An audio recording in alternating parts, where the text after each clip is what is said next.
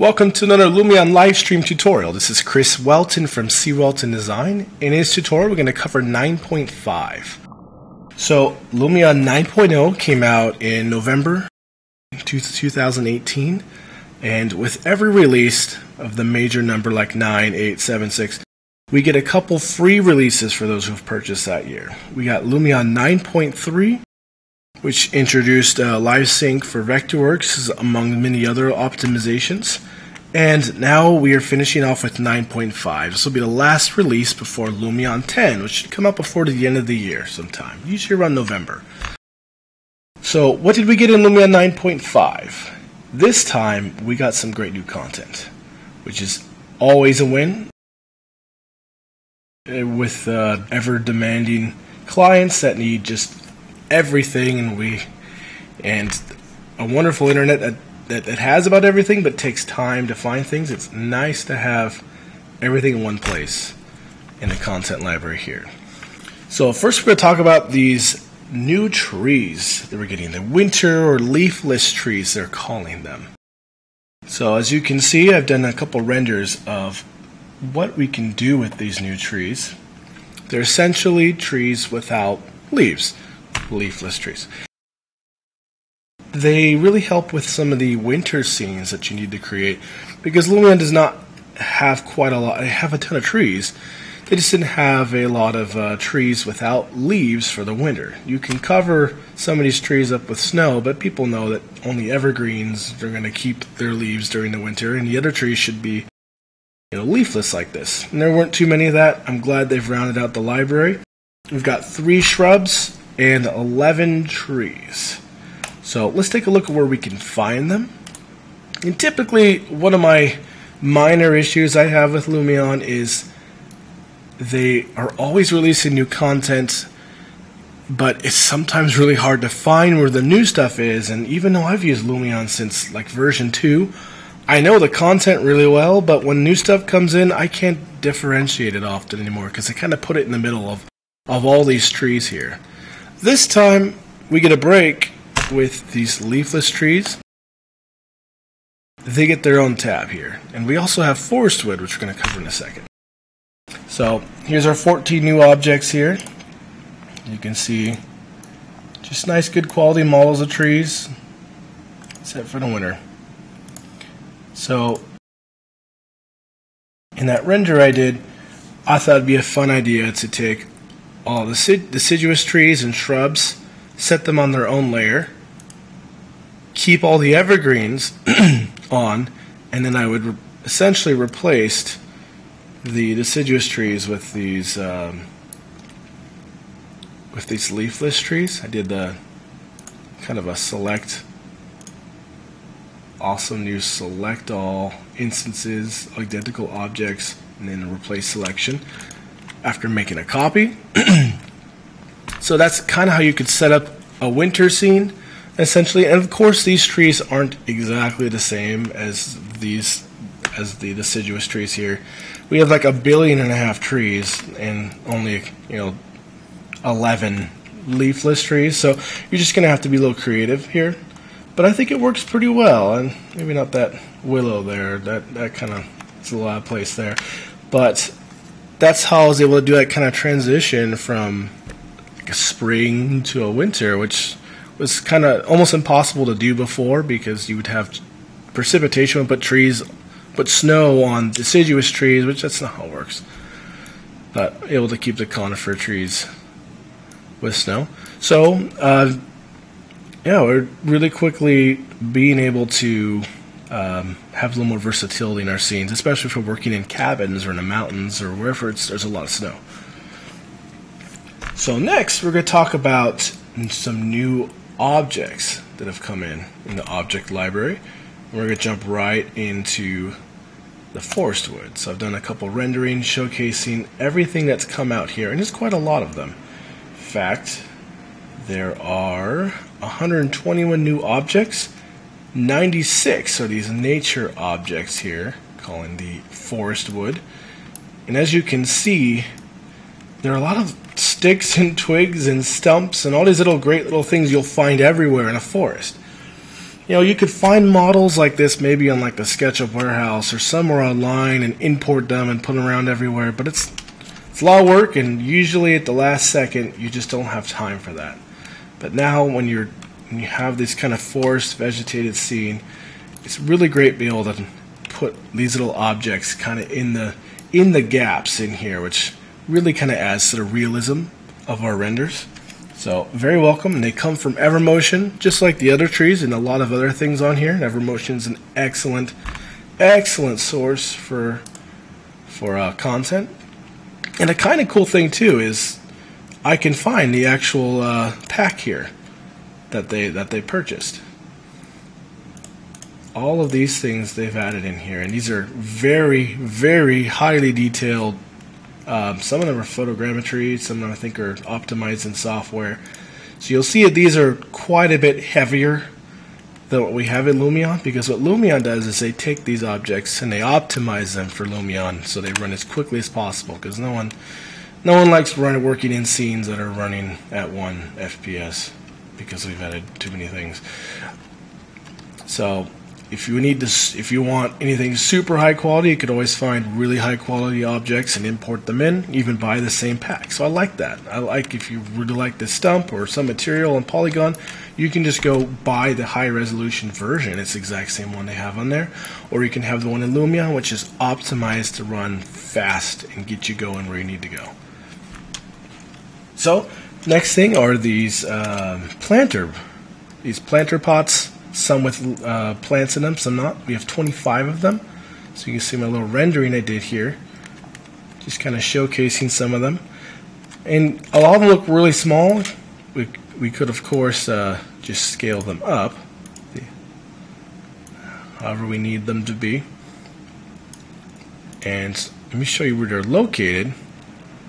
So they're in the Indoor tab, Decoration.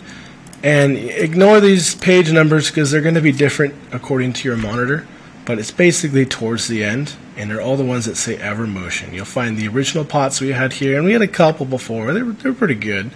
These ones are a lot better. And I love having ones with plants already in them. I mean, you could of course place some shrubs and things inside of the planters before, but it's nice just having it already good to go. And these are great. I really like this glass one. Okay, so the next thing are new materials that are added. And of course, we've gotten them from Polygon, which is like one of my preferred texture websites. So I'm really glad that they're continuing to get more content from here. I have a little island out here that I have rendered, showcasing all of the new things. So we got a lot of new woods, and I really like a lot of these woods. So I'm going a little too fast here. So I have those rendered clips to kind of take a look at. I'm really impressed with these. And we have some more brick, a couple little steel ones, and a wicker. So kind of a little variety here, but a lot of heavy on wood. So we have 34 new wood materials. 15 brick, 2 steel, diamond patterns, and that fabric wicker. So they're not super tricky to find, but because Lumion has already purchased a lot of things from Polygon, they're starting to get blended in there. And again, they're split between the indoor and outdoor categories here. So outdoor wood, I know we had about 3 or 4 Polygon materials in there, and the rest of these are all new. And in indoor we have even more. And I think indoor had like here or something before, so they've added quite a bit more as well. I'll link to the next page. So easy, quick adds. The brick can be found here in brick towards the end. So it's kind of almost all these back in here, but I've noticed that some of them are mixed in here, I think were there before. We had a couple Polygon ones there before, and now we have now they've added to it.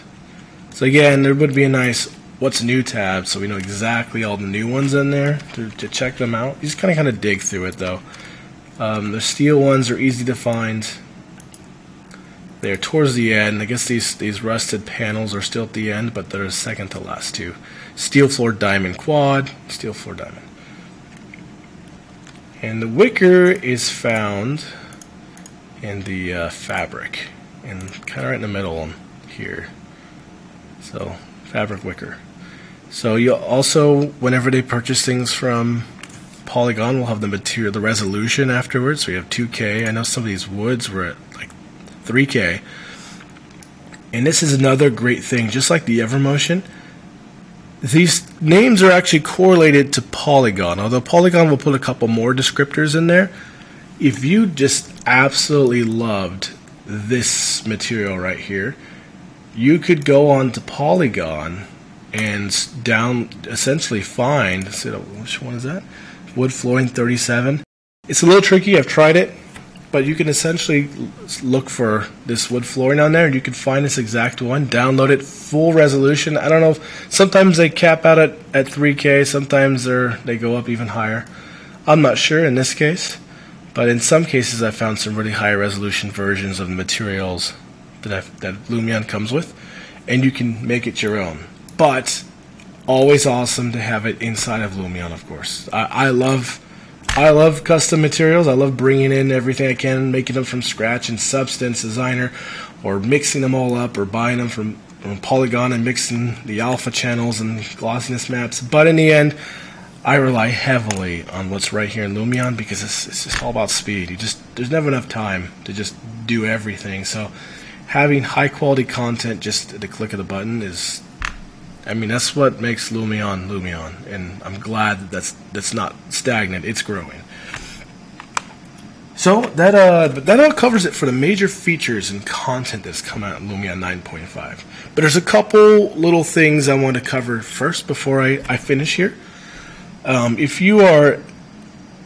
for whatever reason you have not upgraded to 9.3 before, and you're jumping to 9.5, just one little thing I wanted to point out. So when you go to your My Documents folder here, and you see I have a Lumion 8.0 and 9.3, and if I had 9.0 on this machine, this is a refresh machine, it would have a 9.0 and a 9.3, and maybe some of you people got a little confused about that, and I understand.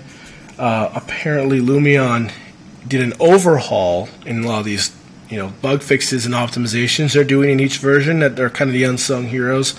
They went and overhauled like the whole coding language to fully support a lot of these, I guess, Asian letterings in Windows, and amongst other things. And they had to kind of they had to do this, I guess. So you cannot open 9.5 or 9.3 with 9.0. It's almost like a new version. So if you're used to moving your 8.0 stuff to 9, it's the same thing. If you've never touched this before, you're probably fine. You just need to open your existing scenes. You can open a 9.3, 9.0, 8.0, 7.0 scene in your 9.5 and be perfectly fine. But it's just kind of a little quirk, and I wanted to explain that, and actually release a video for 9.3. And that's something I can cover here. And there's plenty of little bug fixes that happen. I could cover them, and I actually, in the releases, I like to look for these little things as opposed to the big flashy things. Apparently the Live Sync has gone through a lot of fixes. That's an incredible tool that it's now for several softwares, and they're just continually making it better. There's definitely a couple things that it could struggle with before, and they've made some good improvements on it. And importing Collada has an interesting workflow. Material mode is quicker. There's 16K or larger textures can now be brought in. Lumion just compresses. I guess that was the issue before. And I guess a couple reflection planes things. If you've had issues with that in previous versions, it seems like that's been fixed in here. And one last caveat as well, I always forget to mention this. I'm talking about Lumion 9.5 Pro. I do not actually know, I haven't taken a look at what's come out 9.5, for example, that's non-Pro. I'm guessing most of these materials are only Pro only, so that's something to take note to. If you do not have Pro, you probably don't have most of these things. They fraction it out. So again, so we have 14 new leafless trees, 121 new objects, including 96 nature objects, 25 plant pots, 52 new materials, like 30 woods. You see them right here. And all the optimizations and fixes, unsung heroes that are coming out every version. So guaranteed 9.5 is going to be one of the best running Lumions there is to date, and Lumion 10 is coming. So thanks for watching, guys. Please leave comments. I respond to them. I really do. I try really hard to respond to these comments, if you've noticed. Leave comments or anything, questions or any things I could do better. Please subscribe, and plenty more tutorials are coming. There's been a little gap in there, but there is many more to come, even before 10. Alright, thanks for watching, and until next time, guys.